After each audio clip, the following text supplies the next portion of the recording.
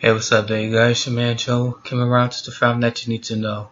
Washington, I got something from the Daily Caller. Washington State to teach transgenderisms to kindergartners. If you have kids right now, take them out of school. If you're in the Washington area, go ahead and start homeschooling. There'll be a better chance that you should do that now.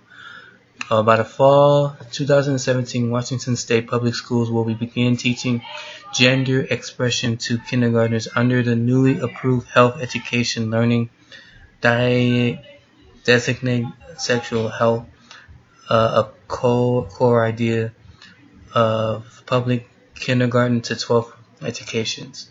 Really? Because I think teaching kids how to become transgender is very an unwise educational subject. But moving on. While some aspects of sexual health aren't taught K to 12th graders, well, it's probably more likely into high school in certain areas. I don't think kindergarten are very much into, relationships and stuff. HIV preventing begins in the 4th grade. One component of a sexual health titled self-identify begins in the kindergarten when where students will begin expecting to understand where many ways to express gender.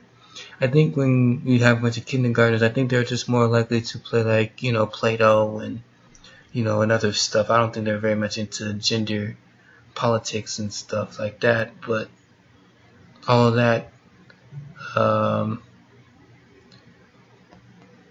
If you have kids right now, I suggest that you should get them out.